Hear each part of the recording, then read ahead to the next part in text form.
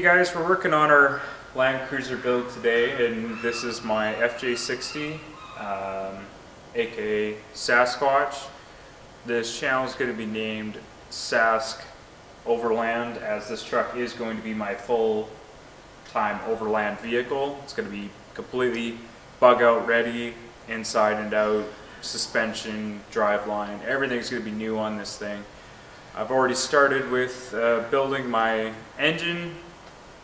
I'm in the midst of trying to build my transmission, and I've got many things on the go all at once on this. Frame repairs, body work, all these different things. So I'm filming everything on it, and you're gonna see it. I'm gonna try to post a video once a week. I'm learning as I go. All the editing, everything's all new to me. So we're gonna get started. I'm gonna see how much work I can get done today. I got a checklist that I need finished. My motor mount I've got to finish weld that all in. I've got to finish and make the frame plate for the right rear. You'll see that. And I also need to remove and drill my oil pan for the turbo drain. I got to clean the entire frame for paint, and then from there, well, that could take me a few hours. So it's already 2 o'clock, so I'm late in the day today, so we'll try and get what I can done.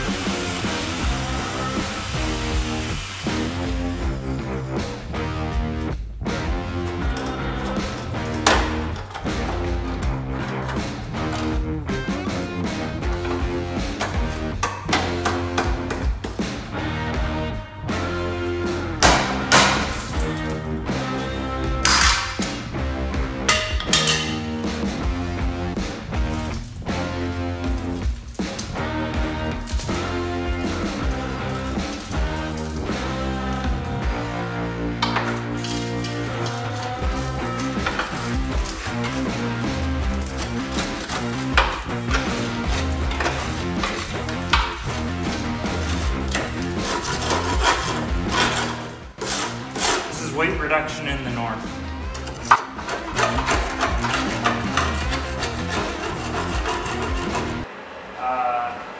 This whole section, I got about, what do you think, 5 to 10 pounds worth of rust out of it. All this is still salvageable. The rest is I'm replacing now. So. Just using 3/16" plate. I've already done the driver's side. Now I'm just going to do the passenger side.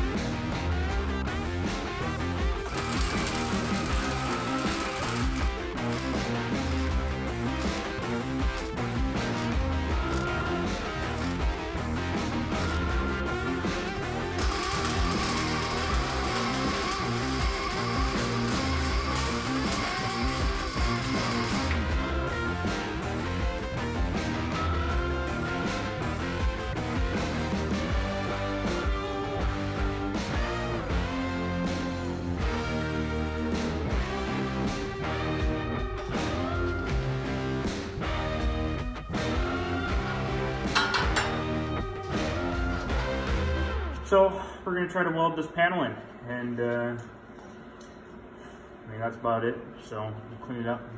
It's already cleaned up actually, so I'm all prepped. I'm all ready to start welding.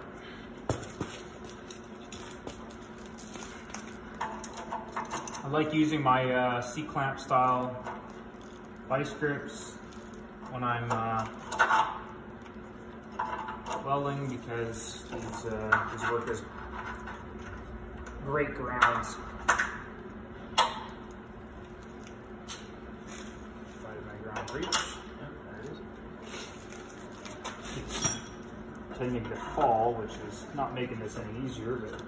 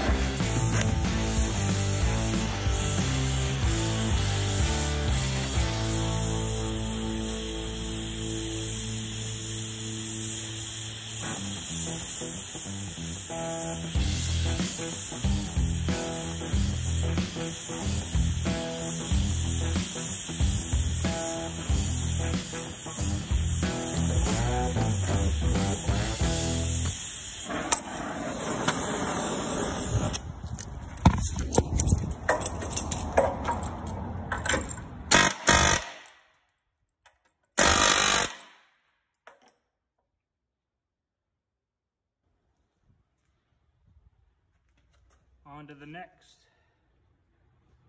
This is for every single one of them.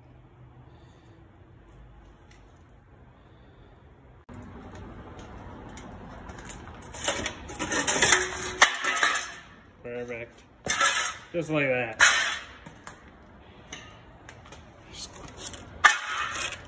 There we go. We'll have to reinforce this really good now.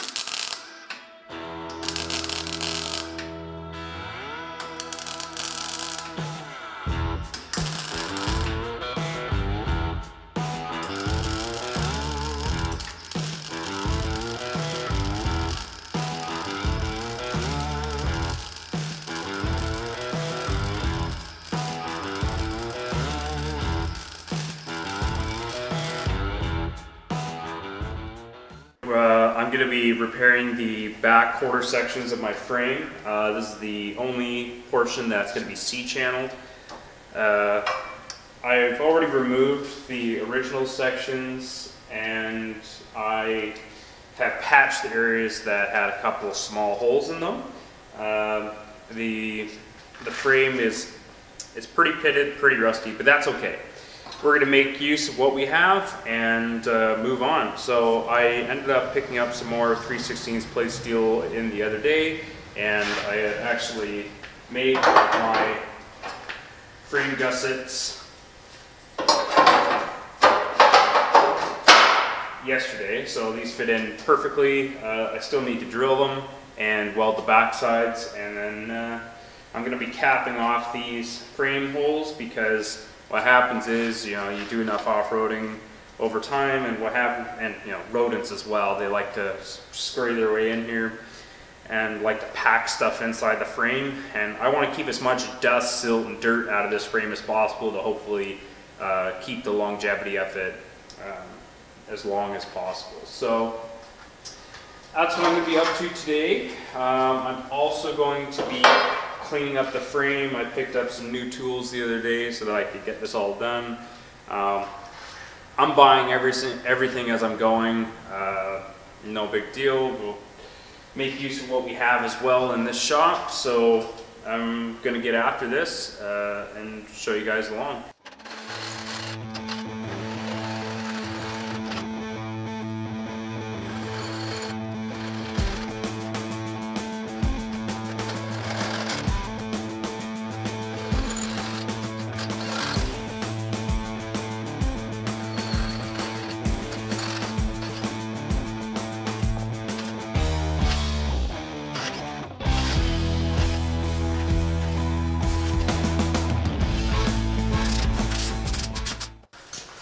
Already got the plate drilled.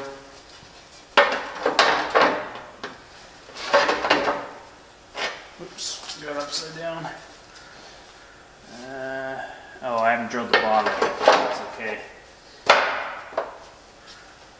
Just like that, I know how to drill stuff straight, so just come back a hair.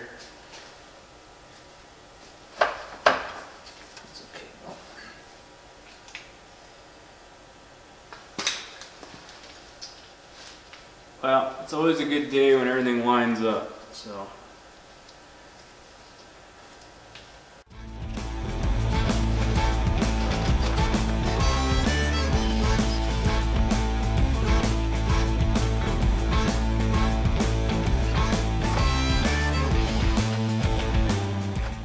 So, quick recap on this now. I've got all of the frame holes drilled out to 3/8 and 1/2 inch all along the frame here. So the ones that are going 1/2 inch are all the ones for the body mounts and the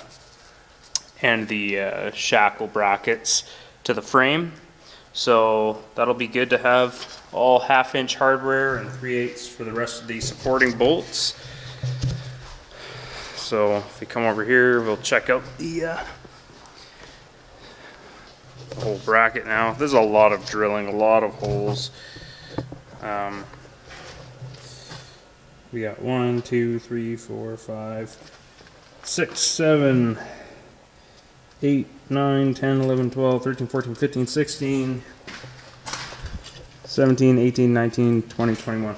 21 holes times 2. Drill them all out. It's all in good fun. So anyway, so there we are. And I'll get to the body eventually. I got a whole bunch of sheet metal I picked up the other day. I ground down the frame the other day where the old motor mats used to sit, and of course I got to clean up and paint this whole section, so that'll be fun. I will be adding my support sections here, gussets, all the way across the frame here. I have all the sheet metal over there in the corner. Honestly, I've forgotten how much sheet metal is nowadays, but wasn't the end of the world. So try to get some more video of the mounting these and capping off the frame ends so that we don't have any more dirt and mice getting in there. So anyways. So here's the portion of the frame gusset I've sketched out.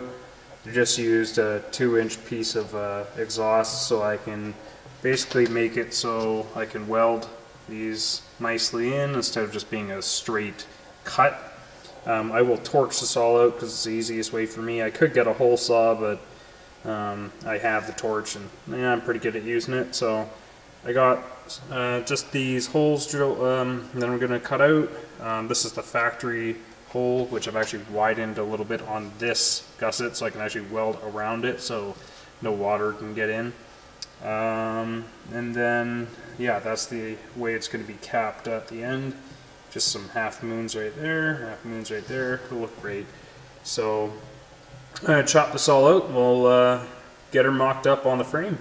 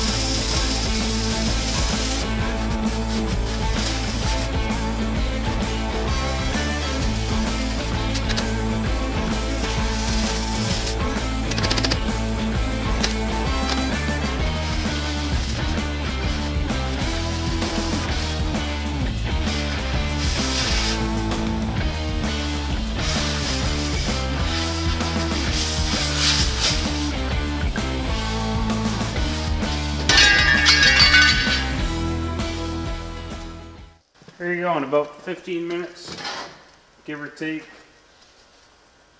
you have it all cut out. You know, it's a little slower than maybe a plasma cutter, but you know what?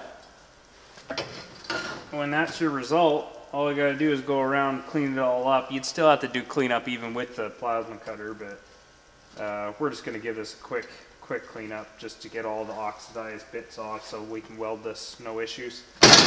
Awesome. Hey guys, so today is a new day. It's actually New Year's Day today, and Happy New Year's. I'm got my frame gusset cut out yesterday with the oxyacetylene, and I cleaned up all the holes, and I've got it all now, so it's ready to weld on. I will be doing the exact same process on the passenger side, so that'll be for later.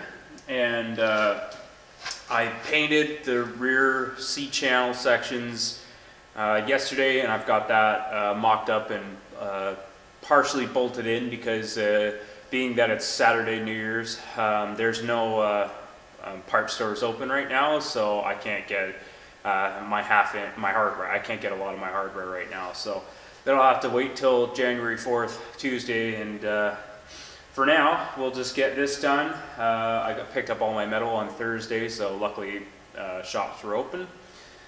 Other than that, we're just gonna hopefully wrap up the frame stuff today or tomorrow and get this complete chassis painted up for so I can put the body back down on it and the engine and drivetrain and everything. So there you have it.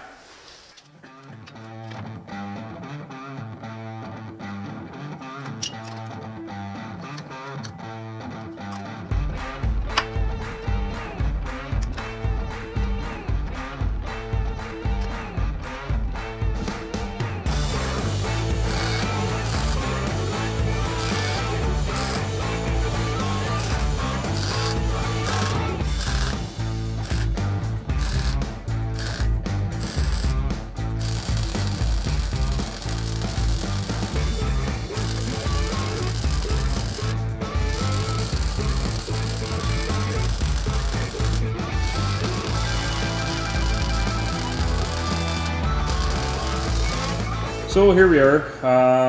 Got the frame gussets done on the driver's side. It's completed, all finished, welded in. Turned out fairly well considering I'm not a welder, so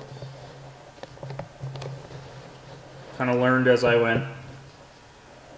It all worked out really well. I made all my holes, all my gussets, shaped out the way I wanted to. This side didn't, because I didn't realize that there was a small little rectangular hole there, and I cut it all out, made my hole at the end, and then realized I had to continue that little hole on. So no big deal. Turned out really well. I got the rear frame section all done. I got that finished, painted, drilled. I got the bracket also finished. I just had to bolt it in. Still waiting on hardware. I'm also gonna, well, my rear shackle bushings are completely wrecked, so I'm gonna be getting a new set of those in a couple weeks. They are not available locally to me, so I'm gonna try to get brand new shackles and bushings because these shackle pins are rotted completely, so they're pitted really bad.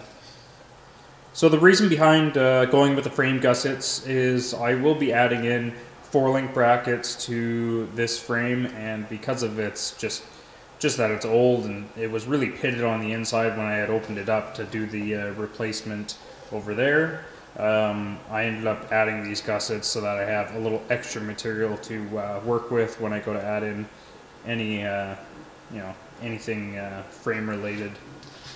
So this will have a 4-link setup on the rear and a 3-link in the front. I'm still waiting on ordering those parts as well from TMR in Canada, so that'll be exciting, and I'm looking forward to doing that. I'm still trying to source out a set of coilovers for this thing. I want 14-inch front and rear coilovers for this, so I will be removing this tube and adding in my own, which will likely sit a fair bit higher and also further back on the frame. It's going to sit about almost a foot back.